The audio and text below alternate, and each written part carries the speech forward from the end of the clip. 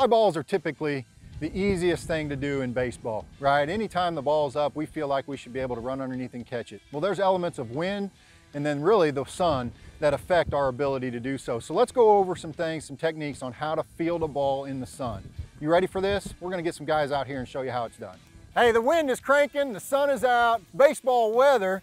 Let's practice catching balls in the sun. Now there's some technique we want, and we've gone over routine fly ball stuff.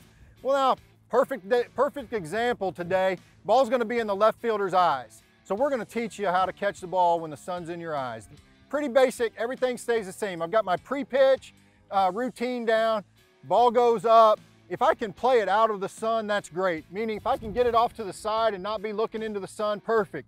But when a routine's up and the sun's in the spot, I've got nothing else to do. I want you to work on one thing. I want you to work on dropping behind it, getting the glove up in the sun, and this time it's gonna be way up. And I'm tracking the ball over my glove the entire time.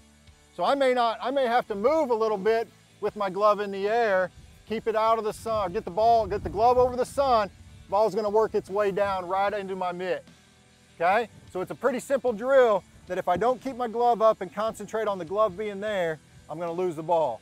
So keep it up, let the ball come over the top of the glove. We're gonna open up and catch at the right time. Good, there we go, good. That's the one I wanted to see. In his eyes the whole time.